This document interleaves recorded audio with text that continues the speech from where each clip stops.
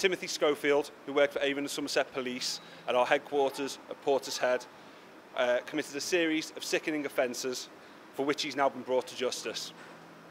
The offences were first reported to us in December 2021, and within 48 hours, Timothy Schofield had been arrested, interviewed and charged for this sickening series of offences.